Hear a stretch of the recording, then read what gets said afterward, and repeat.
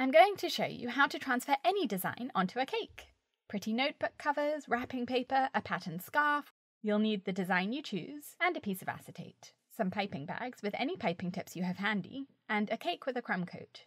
Wrap the acetate around your cake and add a few inches to leave room for frosting. Pinch the acetate and cut it there so you've got a piece of acetate wide enough to go all the way around your cake, plus a few inches, and at least as tall as your cake too. If you can find acetate on a roll, that's easiest, and I'll show you why later. Put the cake in the fridge until you're ready to transfer the design onto it. Place the acetate down on the counter so that it curves upwards, and then tape it down onto the design you've chosen, facing that same way. Now use your piping bags to pipe frosting onto the acetate, tracing the design underneath. You can use whatever colours you like, instead of matching the original design exactly. This side that you can see is going to be pressed against the side of the cake, so it doesn't matter that it's messy, but it is a good idea to spread it with an offset spatula for two reasons. Firstly, to push the frosting down so that it's pressed against the acetate to prevent air pockets. And secondly, because you want the frosting on the acetate to be the same thickness all over, so that it lies flat against the cake later. So as you spread each section, you can scrape off any excess frosting to make it level with the rest of the design. Since you're spreading the frosting, it doesn't really matter which piping tips you use, although you'll be able to pipe more intricate, detailed designs if you use small round tips to pipe with. If you don't have any piping tips, you can spread the frosting straight onto the acetate instead of piping it, but your shapes will be much less precise than if you pipe them. I should mention that I'm using my 4-minute buttercream for this. I haven't tried it with whipped cream or meringue buttercreams, but I suspect that they don't set firmly enough for this technique to be possible. If you try it, tell me in the comments how it worked for you.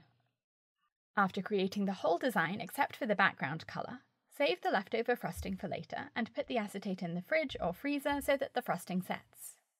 It will only take about 5 minutes in the freezer. When you take it out, peel the tape off the corners and the weight of the frosting will keep the acetate flat now. Pipe or spread your background colour onto the design, spreading it with your offset spatula to push it down against the acetate in between the parts of the design you've already piped. Those parts are now cold and hard, so they won't be damaged as you spread on this final colour. Spread this colour up to the edges of the acetate to cover it completely, and also spread all over the top of those hard parts because now that they're set, they won't be sticky anymore, and you need that fresh sticky frosting to attach the design to your cake. Take your crumb-coated cake out of the fridge and it will be cold and firm and sturdy enough to withstand the pressure you're about to apply to it. Lift up the acetate and lower the bottom down so that it rests on the cake board to make sure the design goes all the way down to the bottom of the cake, and then raise the rest of the acetate until it's pressed against the side of the cake. Let the acetate wrap around the cake, and this is why using acetate from a roll is ideal, because it will curve naturally to wrap the cake with hardly any help from you.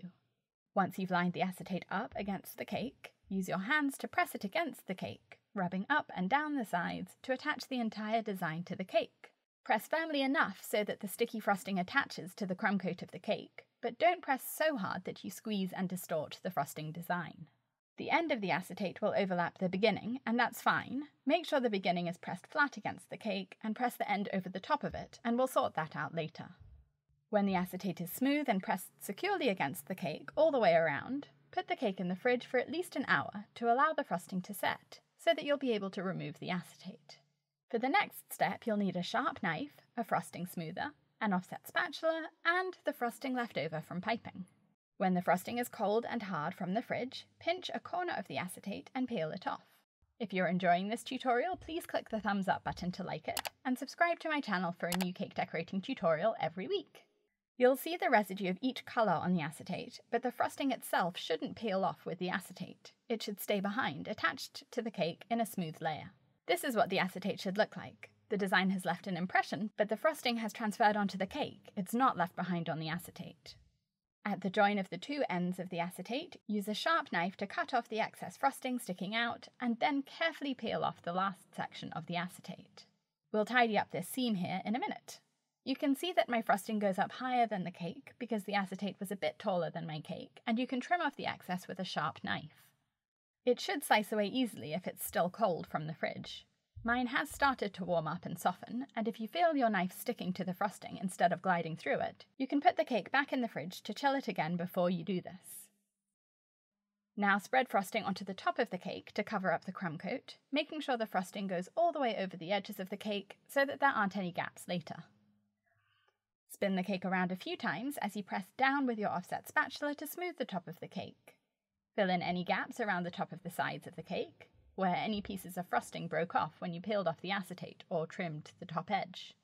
Then use a frosting smoother to scrape around the cake, paying attention to the top to take off any excess frosting that you just spread on. The frosting design you transferred from the acetate will be cold and hard, so you won't damage it as you do this. Now that the top of the cake is tidy, it's time to hide the seam, where the two ends of acetate met after wrapping around the cake. Use your frosting smoother to scrape upwards, taking off the excess frosting to leave the sides of the cake smooth. For the part of the seam close to the top of the cake, it's best to scrape downwards instead of upwards, because the frosting at the top of the cake is the most delicate. So by going in this direction, you won't snap off any of the frosting with the pressure you're applying. When the seam is smooth and it disappears into the design so you don't notice it was ever there, it's time to do any touch-ups in the design. You'll notice lots of little air pockets around the design. Pipe or spread frosting over them, and if you pipe it, use an offset spatula to spread it, pressing against the cake to push the frosting down into the air pocket. Then use your frosting smoother to scrape over that section to take off the excess frosting and reveal the design underneath.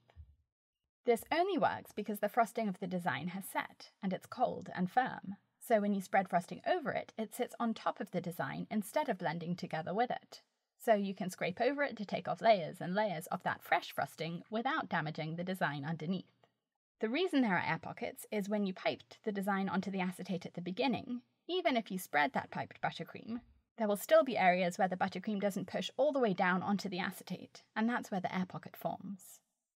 Do your touch-ups one colour at a time, so that you don't blend the colours of this fresh frosting together.